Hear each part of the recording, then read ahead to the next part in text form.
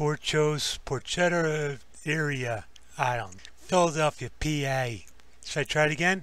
Porchetteria? I don't know, Washington Avenue. I ended up there starving. Eagles opening game, and just like the Eagles game, this was a miss. Just gonna put it right out there. This was a miss. I don't think the roll worked with the sandwich. It was a good roll. I don't think it worked with the sandwich. The pork had some nice flavor, but it was dry. I paid the extra $2 for house mozzarella, as my Italian friends would say, and barely taste it. I ended up eating this sandwich open face, and there was definitely a different texture to the top where I assumed the mozzarella was, but it definitely wasn't overflowing with mozzarella. It wasn't a mozzarella with some pork sandwich, that's for sure. And to top everything else off, I got some bread pudding, and now this one I'm going to give him a pass on, because due to COVID-19 I called my order in, and when I went to pick up my sandwiches, when I saw the dessert menu and I saw the bread pudding, and the nice man at the counter said that they warmed up the bread pudding in their panini grills for 4 minutes. So my bread pudding was not warm the whole way through.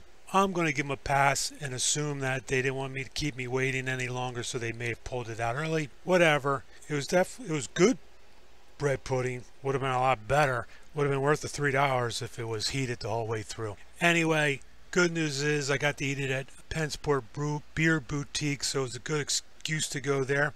And I made a new friend. I got a new friend, Zack. See ya. Alright, I actually ended up in Chester, but here I come into Philly to get a cheesesteak.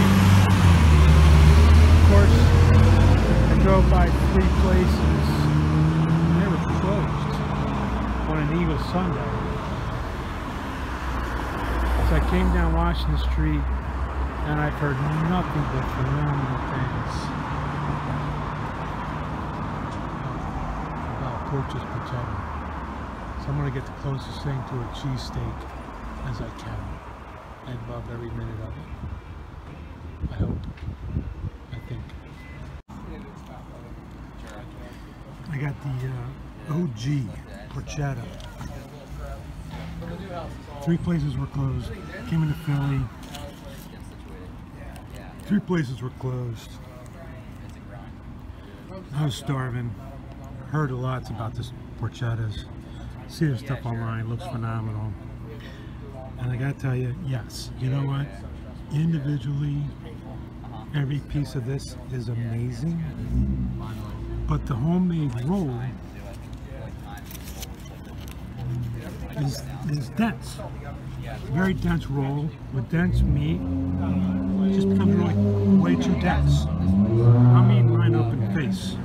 I got the smoked mozzarella. Everything is very good. It's just too dense. I like it open face. I like that something to dip that in. So,